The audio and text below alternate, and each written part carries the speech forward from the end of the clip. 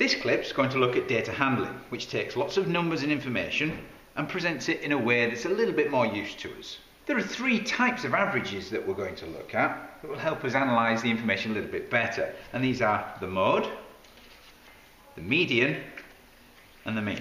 And we'll look at each of these in turn. I made up an example here to help me explain the mode, the median, and the mean. I'd like you to imagine I have 10 pupils and I've calculated their age, but in months this time. And I'm going to record this information on my tally chart.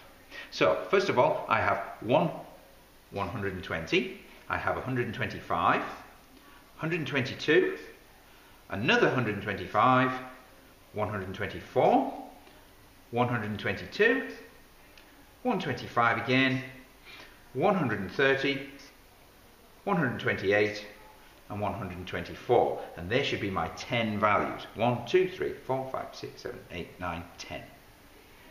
Let's consider the mode first of all, as this is probably the easiest one to do. The mode, in fact, is the most frequently occurring value. So from my tally chart I can see that here I have one value of 125 that occurs the most. It occurs 3 times. So in fact my modal value here, my mode, is 125. So that's the first one done. The next one I'm going to talk about is the median. Now this one's a little bit trickier. This one takes all of your values and you have to place them in order of size, from the smallest right up to the largest, but it's also important to include all of the values. Here I have 2 lots of 122, so I include them both. Here I have 2 lots of 124 and 3 lots of 125, so it's important to include all of your values. Now the median is actually the middle value in all of these. Now here I have 10 values, and that's an even number, which makes it a little trickier. In fact, there are 2 middle values, these 2 here. So I have 4 values this side of the middle line and 4 values this side. And in fact, it's common practice to actually take the middle in between these 2. So in fact, the halfway point between 124 and 125 is 124 and a half. So in fact, that would be my median, the midpoint between these 2.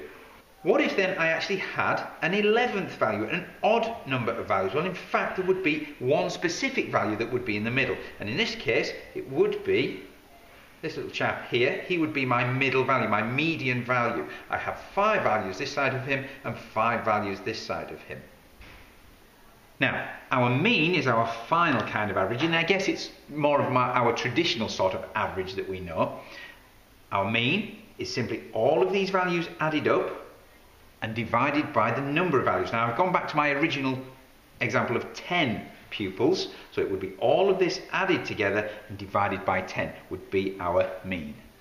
Now I often find that pupils will have the correct method in adding all of this up and dividing by the number that's there, but however they do it, maybe use a calculator, typing in the values, the moment they get one digit wrong or out of place, the whole thing is shot to bits.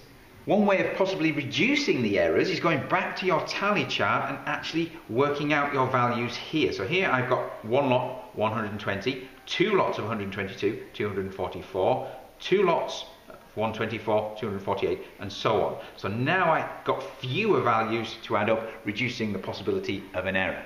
So all I need to do now is add all of these up. So all of my values actually added together give me a total of 1,245. I then need to divide that by the number of values, which is 10, giving me a mean of 124.5. So just to recap, my mean I've just worked out was 124.5. My median, my middle value, on my original example of 10 values, was also 124.5. And my mode, my most frequently occurring value that I had, was actually 125. So, is there an easy way of remembering what each of these actually stand for? Well, no, not really, but one way I often remind myself is I first look at mode, and it's almost the word most. So the mode is the most frequently occurring number. That's just a silly way of remembering that one. Median, to me, is almost the word medium. And to me, medium means middle. So in fact, the median is the middle number, remembering once they're all in order. So I often remember it as medium. And the mean is the last one out of the 3. I hope that helps.